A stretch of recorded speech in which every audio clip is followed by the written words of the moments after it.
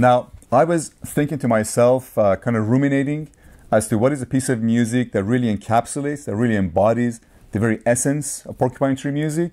And the conclusion that I arrived at was the song Harridan from the new album, Closure Continuation. It's a tremendous piece of music. It's a confluence of all these different musical styles, musical languages that give rise to this Porcupine Tree's musical universe.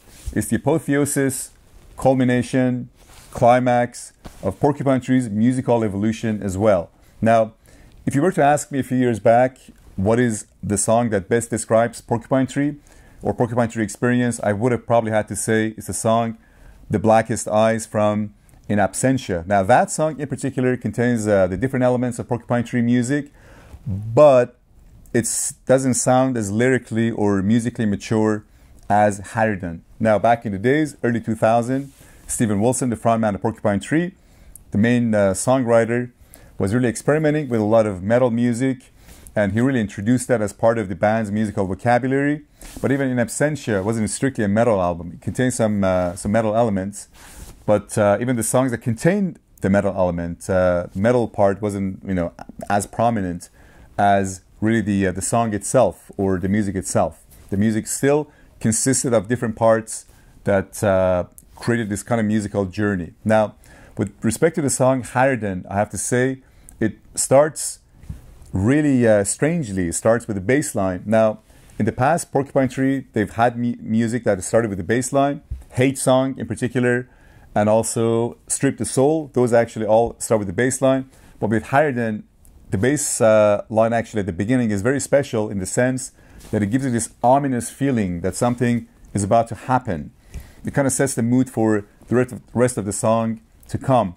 Now, the part I particularly like is after Steven Wilson plays the metal riff, Richard Barbieri comes into play, and he really shows his mastery of electronic music.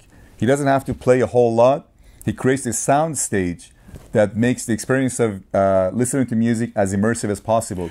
So you just have to listen to that section of the song that Barbieri actually plays after the metal riff to realize what I'm talking about. Now, I highly, highly recommend anybody who cares about music, anybody who likes even classical music, progressive rock music, jazz music, to give this song a try. It's really a musical journey and takes it into these different moods. And the way it concludes is very, very poetic. It's probably one of the most poetic songs I've ever actually listened to in my life. So I have to say that, as I said, it's really the climax of their music, of their musical evolution.